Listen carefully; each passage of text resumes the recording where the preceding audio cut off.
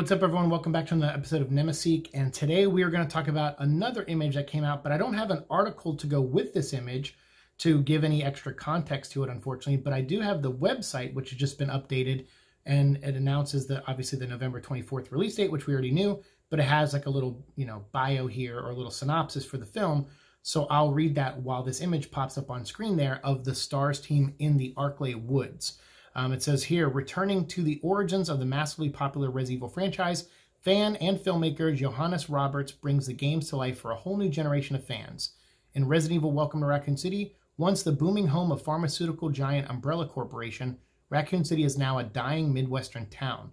The company's exodus left the city a wasteland, with great evil brewing below the surface. When that evil is unleashed, a group of survivors must work together to uncover the truth behind Umbrella and make it through the night. And then it lists, the producers and everyone and the cast, obviously. So the website, if you go to it, I'll put a link to it down below. It has this information, and it has, the link to the Alice movies, they call them. It has a gallery of the 3 photos we've seen so far. It doesn't have this new one yet.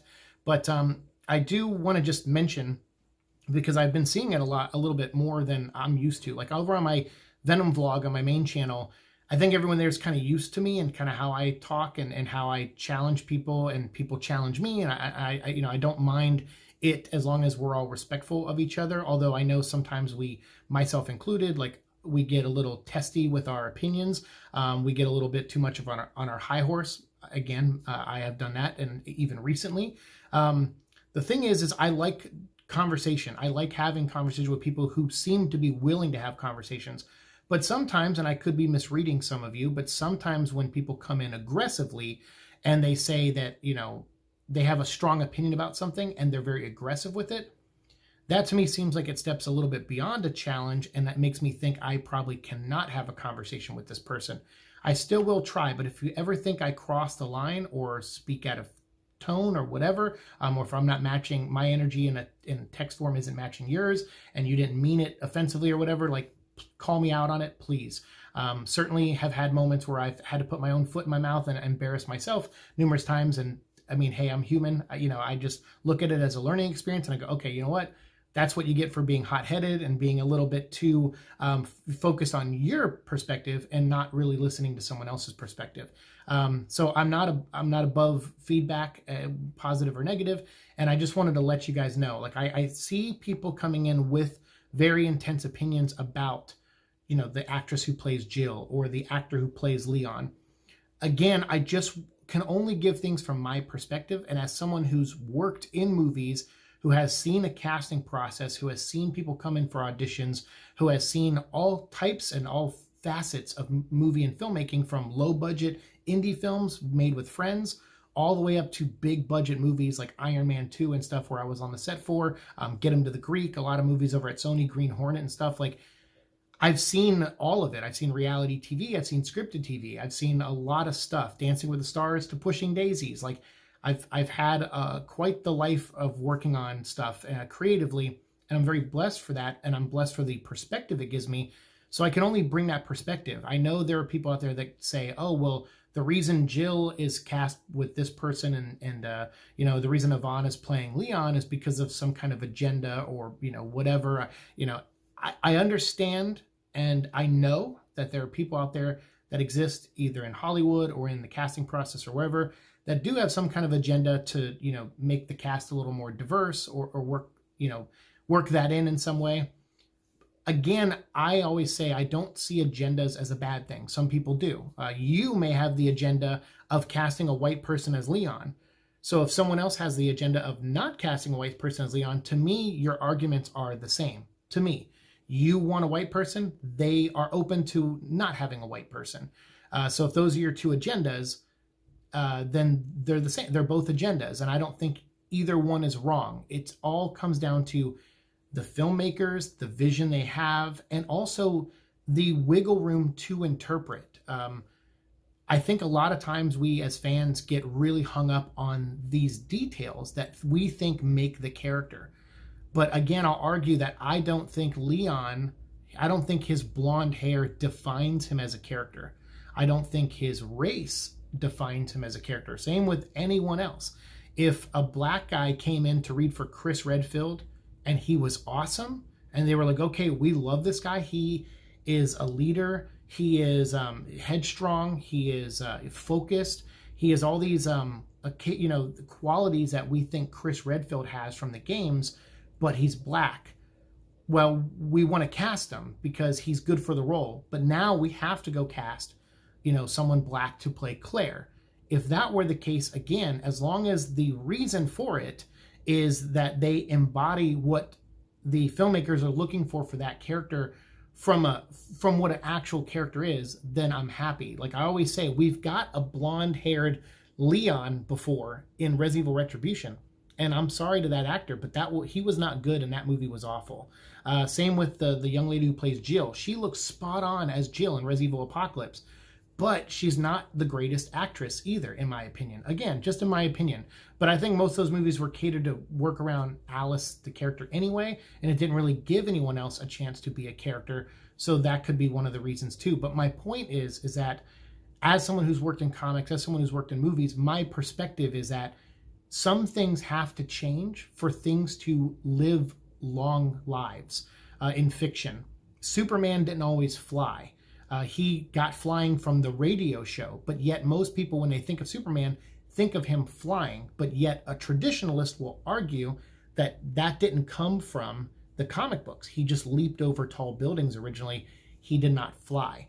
Same with Kryptonite, came from the radio show, really just to give the actor a week off because he wanted a week off from doing the show so much. And so they came up with a weakness for Superman so that way he could just record a couple coughs before he went out of town on vacation.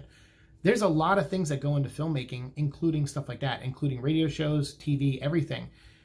So again, for me, I like to see things in motion. Just because someone of a different race is playing a certain character, I will note it. I'll be like, okay, I notice it, for sure, but I want to see it in action. I want to see the young lady, Hannah, who's playing Jill. I want to see what she's like as Jill, either in a trailer, that'll give me a better understanding, but ultimately the final movie is going to be the deciding factor. Once I watch that movie, I'll go, okay, I like her or I don't like her as Jill.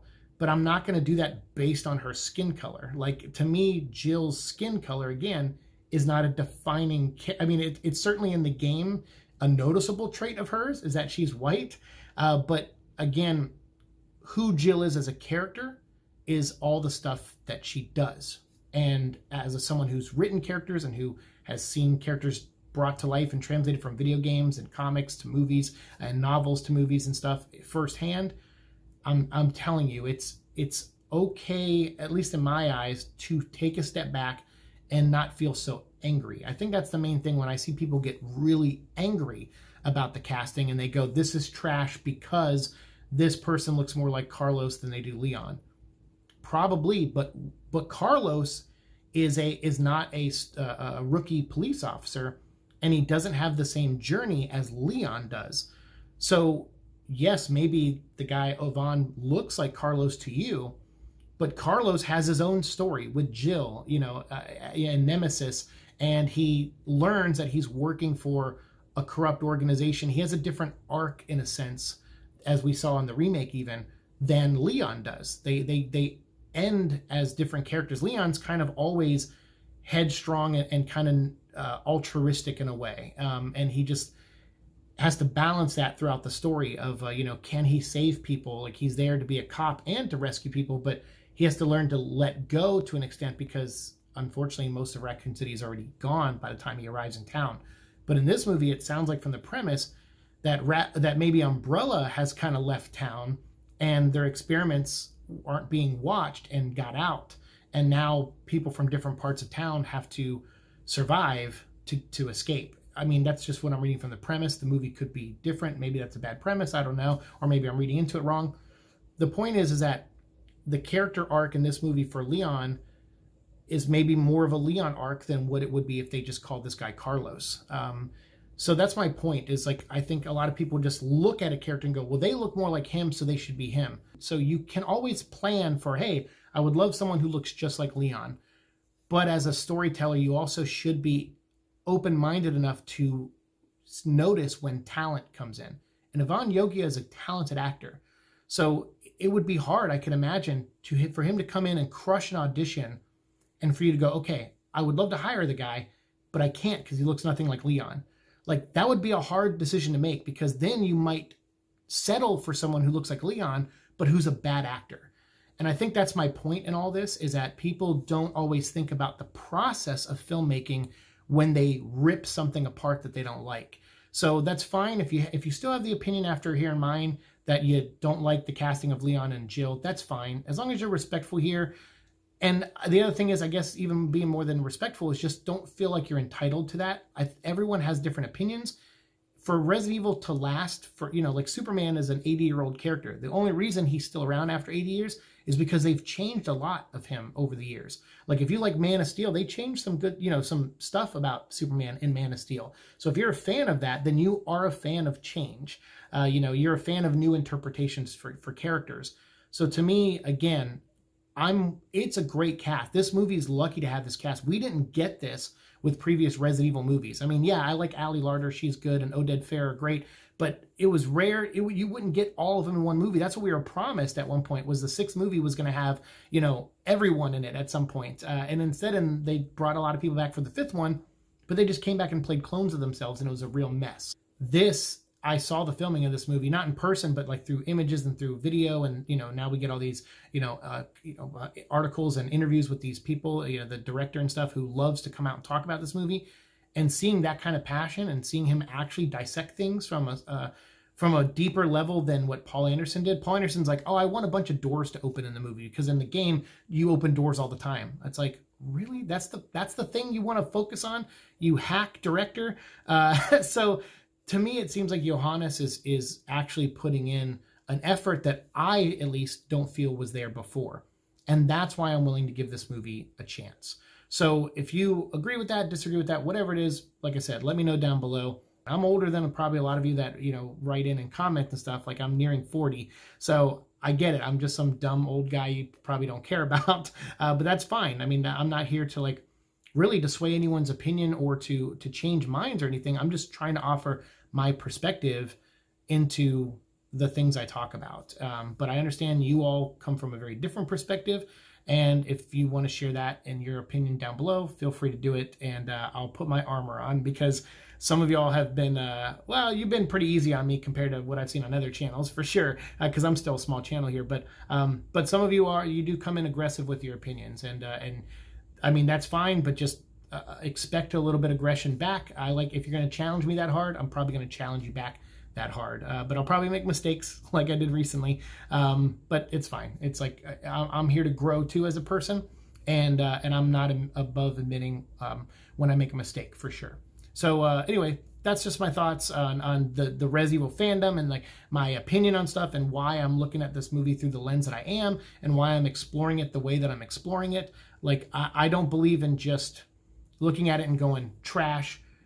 I believe in looking at something and going, okay, like Jill's suit, it almost looks like a onesie with a jacket on, like a little vest thing over it. I don't know if I'm digging that too much, but we'll see how it is in movement, if it's practical, if it helps Hannah move around, if she can spin, I don't want to see her doing spinning moves like Alice, but if she can spin around a corner with her gun out and, get the one up on a zombie or something, I want to see it in motion, of course. And I just, off of still images, you can get a sense of maybe where they're going. But for me, I always need to see the movement and the actions and hear their voices. And that will help me form a stronger opinion on whether I think they're good for the character or not. So for now, I'm just on standby. I'm just reporting the images as they come out and hearing your thoughts on them and sharing what I think so far. But until a trailer comes out, I probably won't actually dissect the characters until I actually hear their voices and hear them in action, and see if they're even emoting in any way the characters from the video game, or at least some strong version that's reminiscent to them. So anyway, that's it. Rant over. Thanks so much for watching the show. As always, like, share, subscribe, all that fun stuff, and I'll see you in Raccoon City. Peace.